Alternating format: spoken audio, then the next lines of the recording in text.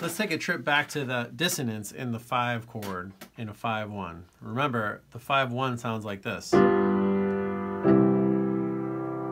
The dissonance came from these notes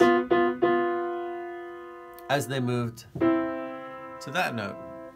And again, one of the ways to understand how two notes relate to each other is just to count the number of keys on the piano between them. So we have between here and here, 1, 2, 3, 4, 5 keys. So what happens if we go 5 keys above this note? Well, 1, 2, 3, 4, 5 takes you to here. But this note is the same note as our original starting note. Again, they're the same because it's whatever note is to the right of these 3 black keys. So whether we play this or whether we play this, we're still playing the same notes. But now the voice leading is going to be a little bit different. The way these resolve to our settled home chord is inward. But the way these resolve is going to be outward, but it's still just by 1 key. This one goes down like it did before. This one goes up like it did before when it was here. But now because it's on top, instead of compressing the chord, it expands outward by 1 step. Still sounds nice because we're not moving very far.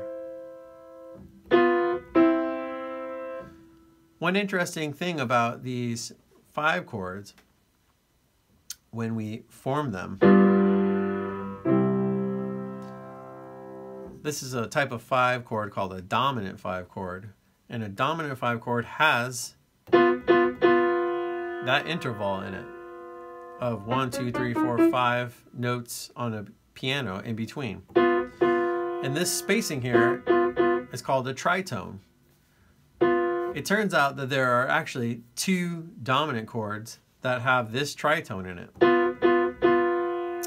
The first one is the regular 5 chord that we were using to set up the 1 chord. 5, 4, 3, 2, 1.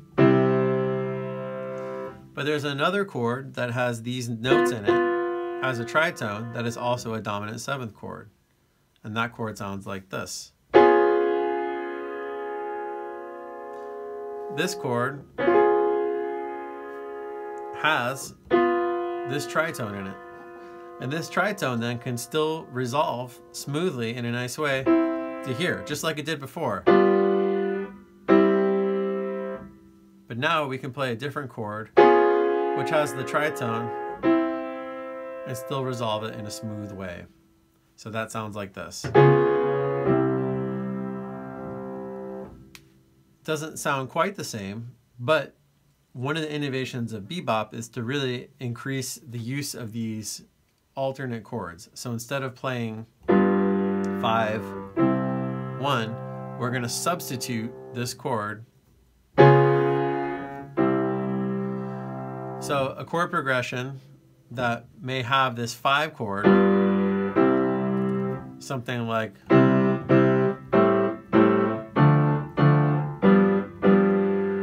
anywhere we have this chord, we can use this other chord that uses this tritone and substitute it, a chord substitution. I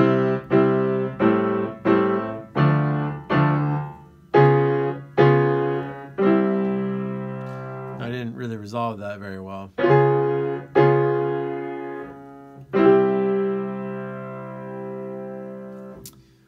That may or may not sound good to you, but one of the things about bebop, which can be hard for the listener, is sometimes the emphasis wasn't on whether it was going to sound good to the listener. It's whether the notes you were going to play were kind of mathematically consistent with certain chord things that had to be happening.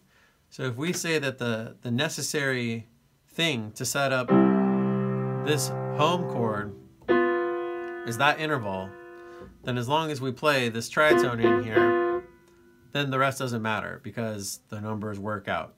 And then eventually some people really gain a taste for that. So when we play this chord instead of this chord before this chord, there's a special name for that, which is the tritone substitution.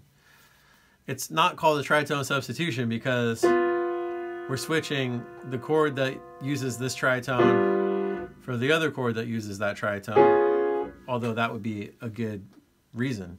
It's because the first chord is built on this note, and the second chord is built on this note, and the distance there is also a tritone. 1, 2, 3, 4, 5 keys in between. So the tritone substitution is a really different sound, and it sounded just as different to people who weren't familiar with bebop as it was being invented as it might to you right now. It was one of the ways to create a musical outgroup. If you switch all your fives to tritone substitutions, already it makes the music harder to understand, harder to hear, and then harder to play for the musicians that aren't in the know in bebop. So bebop is interesting from a musical standpoint by looking at what features were added to or what features were taken away from the existing musical foundation in jazz at the time. The tritone substitution is an important major addition.